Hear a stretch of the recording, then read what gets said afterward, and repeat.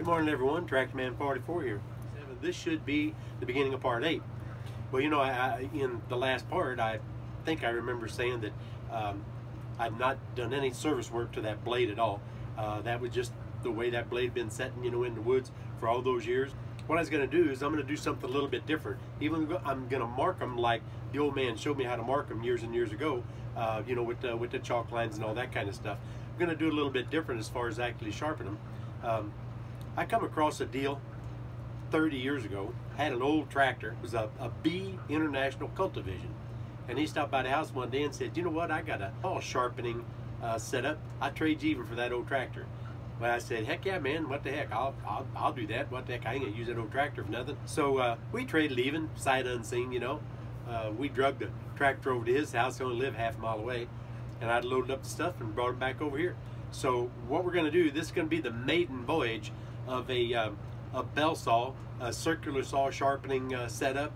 But for those Belsaw fans, it's a Model 10 452 sharpening and setting setup. It'll also sharpen planer blades, joiner blades, just virtually any type of a blade at all, circular or flat. Well, here it is. It's a Belsaw Model 10 452.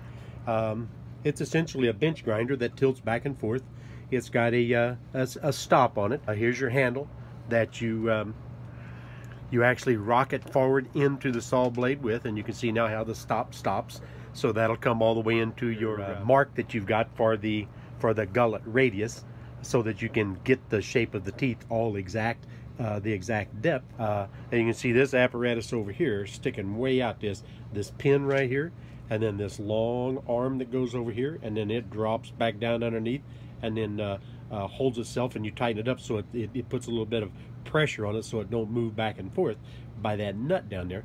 But at any rate, up here is where you set the blade. The bore of the blade goes right on top of this, and you take this little fella right here and tighten that right down, slide it right down the board, tighten it up, and then the blade comes across here. This is a steady rest or a post that the edge of the blade will, or portion of the blade will set on, so that when you're pulling down on the grinding wheel, the blade doesn't go to chattering and jumping all over the place, so that you adjust, you know, to the height of whatever blade you put on there. And then this right here has got a slide. There's a thumb nut on the back side of this guy right here, and it'll slide from all the way out here for a big wide blade all the way into that area there. But it's even got a retirement light, you know, which is really pretty cool. That I guess it comes standard with them. I don't really know. But and then this side over here, if you take a look down at the bottom, you can see that there's a big clamped apparatus, whatever. And then there's a big section that slides down into there, and it's infinitely adjustable for angle and height and everything. It's actually a compound angle adjustment, and that's where you can sharpen 12 all the way up to 24-inch planer blades on that over there. Now, I did a video here a while back on showed you how the old man showed me how to reshape these teeth years and years and years ago, and it's a technique I've used a number of times over the years. And I did tell you, you know, that he always went directly across the center of the arbor from the opposing tooth to the opposing tooth, and then he used a tri-square and then marked a 45-degree angle off of the back of that. I checked this one here. This one still has a factory very well-shaped teeth, and that angle is actually 43 degrees. I used one of these little jobbies here and then adjusted it to the angle, and I checked multiple teeth and went to a protractor, and it's 43 degrees. So in this particular case, I think 43, 45, I think it's going to be adequate. But at any rate, I probably won't film marking all of these teeth, but essentially what you need, what we would do is take your soapstone and then mark all the way across, just like that, tip to tip on the teeth. And you'll see whenever we use that machine over there, how these become the witness marks, like I referred to in that other video. These become the witness marks that you use your peripheral vision to sight down, so that you can keep the teeth being reasonably close to accurate. Now again, this is an old-time blacksmith way. It's not the tried and true proven way, you know, with all the high accuracy of sharpening shops of today.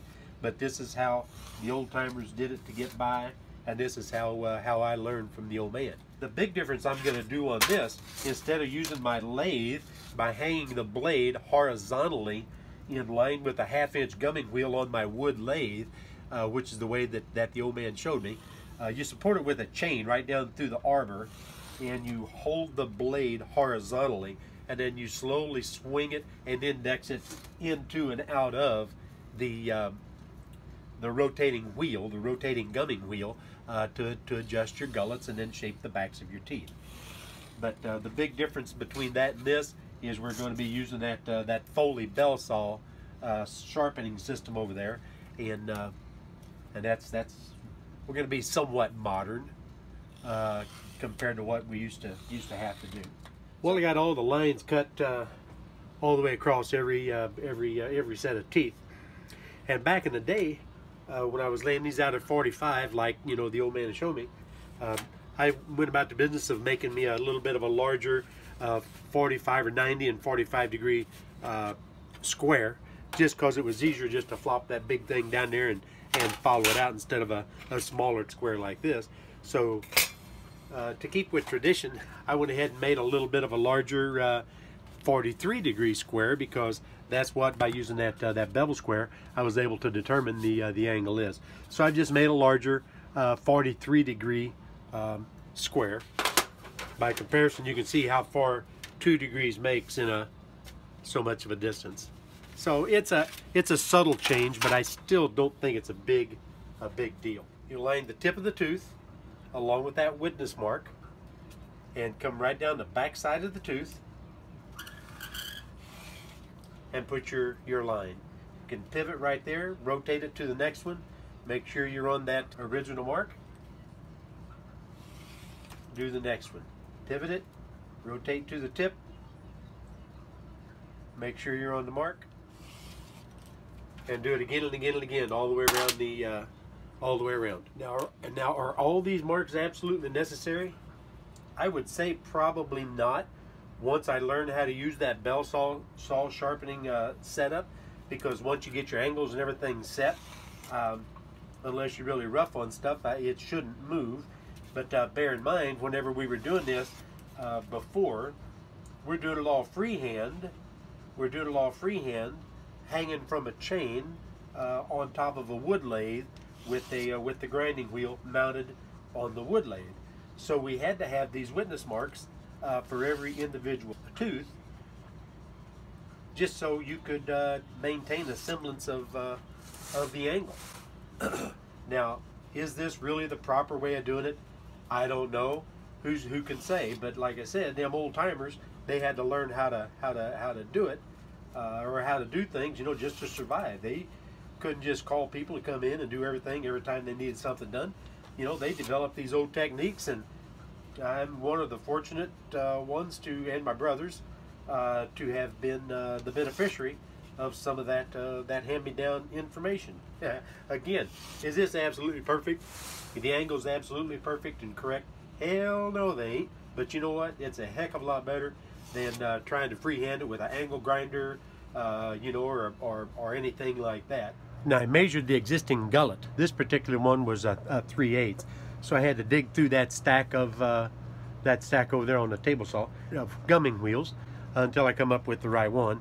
And here I found right here, it says right on it in particular, said it is a saw gumming wheel, 8 diameter, 1-inch bore. Of course, it's got a 1/2 inch by 1 inch bushing in it, but 8-inch diameter by 3/8 in width. So this is going to cut the size gullet that we need in that blade. We're going to start off by setting the blade on there and try to get the right adjustments. Like I said, this is a virgin voyage.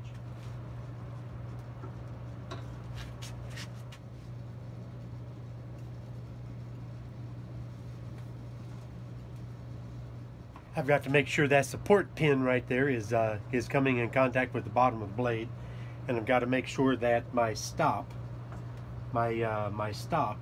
will stop me right on the gullet radius line that I've marked all the way around the perimeter. Now you can see how our witness marks come into play by lining the edge of the grinding wheel. Set my lock nut down here on that. Make sure this is tight.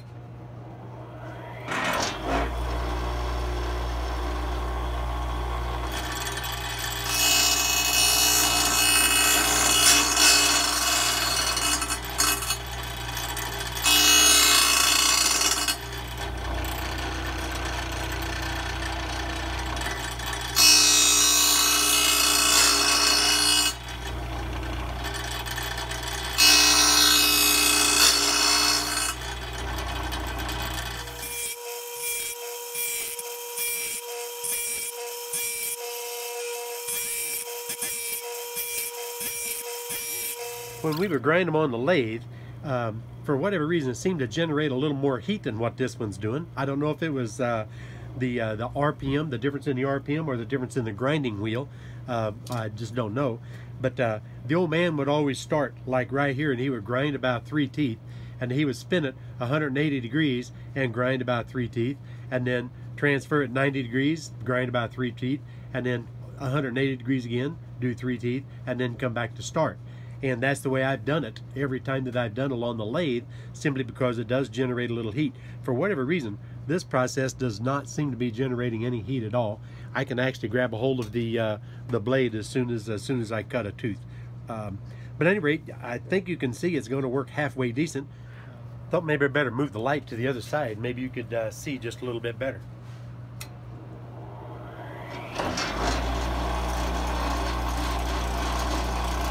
Of course, it doesn't help me.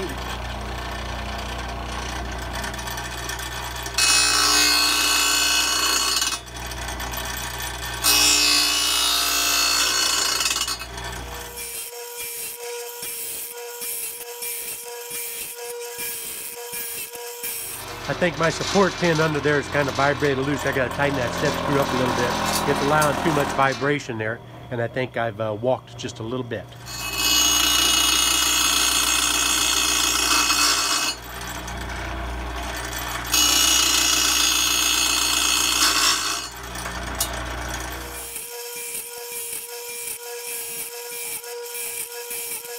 So there you have it. We've actually cut the gullets out on every one of the teeth.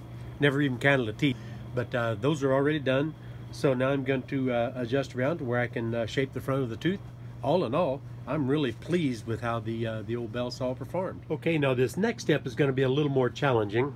If you can see, the blade is tilted. You can see it's tilted to the right-hand side.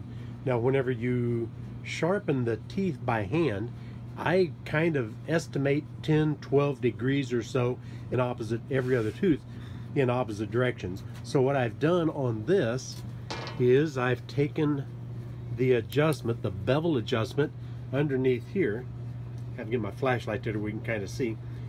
And if you can see the bevel adjustment under here, I've set it for roughly 10, maybe 11 degrees. It's a little hard to tell exact, but that's going to result in a bevel in those teeth. Now here you go, you can see the angle of the blade right there. Another point, you can kind of see the benefits of the witness marks now, because as I'm rotating the blade and then tilting that grinder into the tooth, you can kind of see how you use your peripheral vision to make sure that you're kind of in line with those marks. Now, were these marks necessary? Like I said before, probably not. But will I do them again? Yes, I certainly will. I'll continue to do them until I get extremely familiar with how to use this tool and adjust it to where it don't vibrate and move a little bit. So at any rate, we're going to go ahead and shape the fronts of those teeth. And again, it's going to be every other one, and then we're going to invert it and then switch the blade about 10 or 11 degrees in the opposite angle, and then do every other tooth again.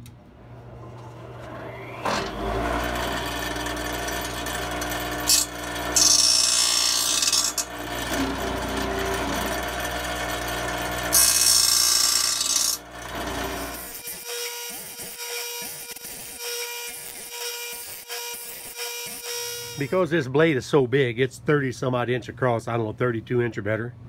I'm going to try something a little different. because that was a little awkward reaching all the way across the blade to do that one side. You can see obviously I've tilted it the other direction so I can do every other tooth on the other side as far as the angle is concerned. But I'm going to go around the back side and try to pull that into me instead of reaching all the way across the blade. I'm just going to give that a shot and see what happens.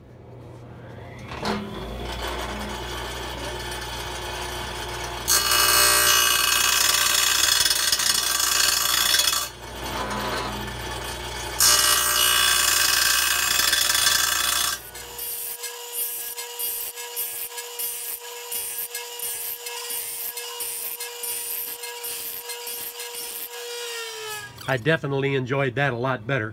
Definitely more convenient for me as an operator to be back there pulling it through, and I was still able to utilize my witness marks to make sure that I was definitely on target with the angles that we were trying to maintain. So now all we got left to do is set it, and then after it's set, I think we're going to put her back on the saw rig and see what happens. Well, I've returned the blade to flat, perfectly horizontal, and we're getting ready to set every other tooth, and then we're going to invert the blade and set every other tooth the opposite direction from the back side.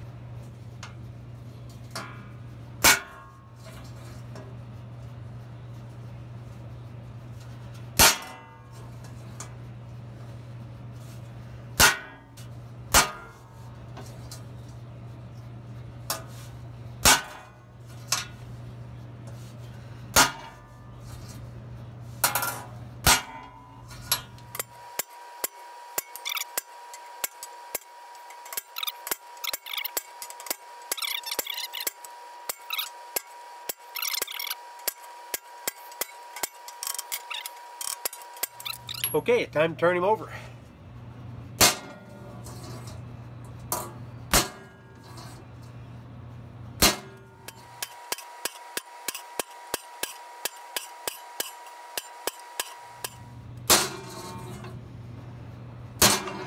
There's the start.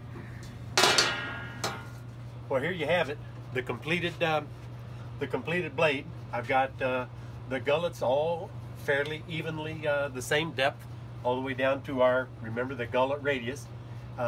We've got the angles the way we decided they needed to be done, and it's looking really pretty doggone good. So there were some obvious rough spots, you know, along the way, because in using the machine I found out there are some things that need to be adjusted, like the set screws keep bouncing loose and things like that, you know, especially whenever I was hammering on the blade, actually setting the teeth. Those things kept bouncing loose on me, and that's not good. I don't like that at all. So I may have to give some attention to that. Well, at any rate, that was a pretty interesting direction we ended up taking with the this nearing the final episode of the series on the Buzz Saw remake. And then when it come around to servicing the blade, I thought, you know, it's time to get this old Belsaw out of sharpening machine out of dry dock. Been sitting in the corner for, hell, 20-25 years at least that. It's time to do something with that old dog. And so it's been a learning curve, but I learned a little bit about it, and I think it actually turned out pretty good. You know, but I think because I've done so many of them by hand, made it a little bit easier to figure out what they got in mind. Again, I don't do this professionally, wouldn't even attempt to tell y'all that this is the right way to do it or anything. Hell, I don't even know the correct names for all the different angles and all that stuff, you know, on these teeth. I just know what worked, you know, based on what we've done, you know, for years and years, and what the old man taught me back in the day. But at any rate, I'm tickled to death to have this addition to the shop. I just kind of am sorry that I didn't bring it out, you know, and get her fired up, you know, 20 years ago. Saved me a hell of a lot of hand filing. And hand filing on them saw rigs is not fun. It's aggravating to take the blade off. Once you take the blade off, you got to figure out how to chuck it up in a vise, and that's not ever pleasant. Or you just jam a angled piece of wood down alongside the blade, and then have a go at it right out there in the middle of the cold weather, with wind blowing up your tail, and it's not a whole lot of fun either. But at any rate, I'm thinking this is the end of possibly, I hope, part 8 in the series of the Buzz Saw remake / 800 Ford first start in a number of years / carburetor rebuild / figuring out a Foley Belsaw saw sharpening machine. So I tell you what, this is Trackman 44, and I am out of here.